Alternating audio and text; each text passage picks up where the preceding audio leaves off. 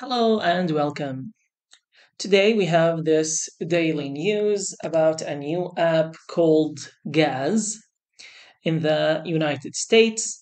A new social media app for high schoolers has dethroned TikTok and Be Real in the App Store ranking and is surprisingly not toxic.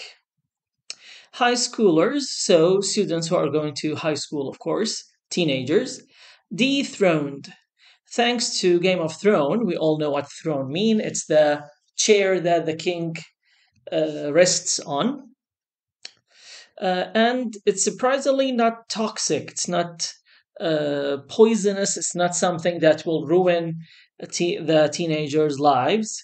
But this is something that we will talk about in a minute. So these are some screenshots from the app. See who likes you. From a girl in 10th grade. Who do you secretly admire? So you admire this person, you like them, but you have never told them about that. We call them usually secret admirer. From a boy in the 11th grade, should DJ every party. So you have four choices. Like one of those four, he's very talented in playing music in a party. Their smile makes my heart melt. It's like you see him or her smile and you go, you go crazy. Get flames when picked. Pick here means gets chosen. So, a new app for high schoolers is ranked number one in the App Store right now, beating out Be Real and TikTok. The app Gaz, it's called Gaz, lets users send anonymous compliments. Anonymous means you don't know who sent it. So you receive a message giving you a compliment. A compliment, it is when you say something good about a person, like you are very smart or you are very hardworking, you are beautiful. This is a compliment. It's an anonymous compliment. So you don't know who sent you this message to their friends and classmates through polls like what we saw here. The creators are trying to dispel a human trafficking hoax they say is causing users to delete their accounts. Human trafficking, it is when a person kidnaps or abducts another person and sell them or take them to another country. A hoax, it's like a scam, something that is not real.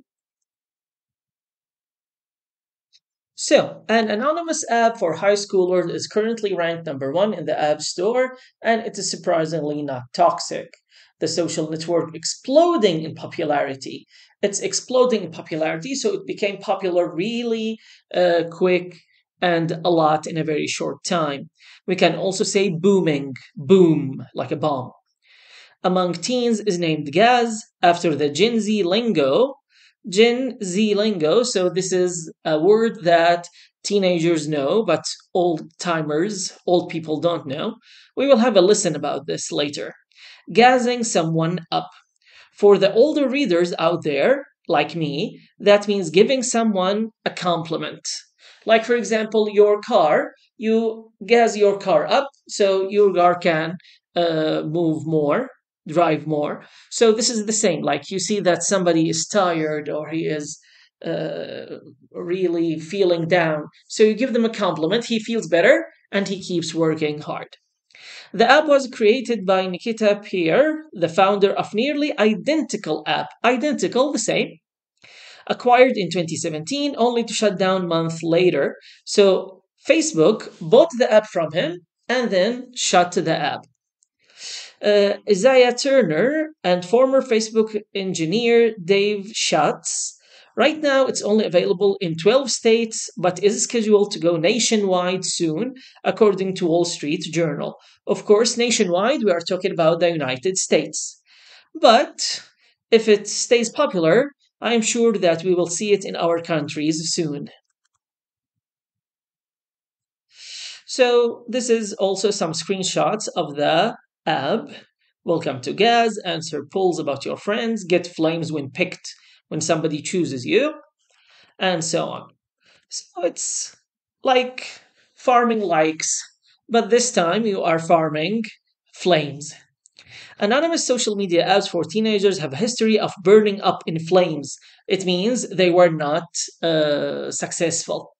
Yik Yak, a similarly anonymous location based app, shut down in 2017 following a series of cyberbullying.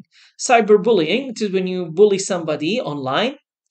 Then there is Ask.fm, an anonymous question and answer app that was linked to several teenage suicides. So it actually put lots of pressures on teenagers. They have actually committed suicide, killed themselves. But unlike Yik Yak or Ask, Gaz users can only vote in pre-written compliments. So you can't choose the compliment. You can't write your own compliment. You just choose from previous written compliments. And there is no direct messaging. So even when you receive a compliment, it's anonymous. You don't know who sent it to you. You just know that in this area or in your school or in your neighborhood, there are 6 people or 10 people who like you.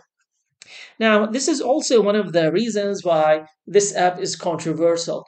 Some people say that imagine that some teenagers in school, they never get any compliments. So they will say, oh, nobody likes me, I'm not popular. And this is also very bad for their psyche and for their mental health. The company says the app is intentionally designed this way in order to create a place that makes us feel better about ourselves, intentionally, on purpose, and shows users that there are people who love and admire you. Currently, the app is fighting a different kind of controversy, a rumor spreading. Rumor, it is when there is something that we are not sure about, but people are talking about it all the time. It's a rumor. We can also say hearsay. The hoax involved in human trafficking, the hoax caused 3% of users to delete their accounts in one day. According to Pierre, right now, Isgaz, a sex trafficking app, so people are being abducted and sold for sex, is a top Google search query related to the app. Related, connected. This human trafficking hoax about the Gaz app has taken on a life of its own. It means it's out of control. You can't shut it down anymore. It's out there and it's spreading like wildfire. The app co founder tweeted last week, just got a message from a user asking why a van showed up outside of their house after installing. Like there are people ready to kidnap him and sell him.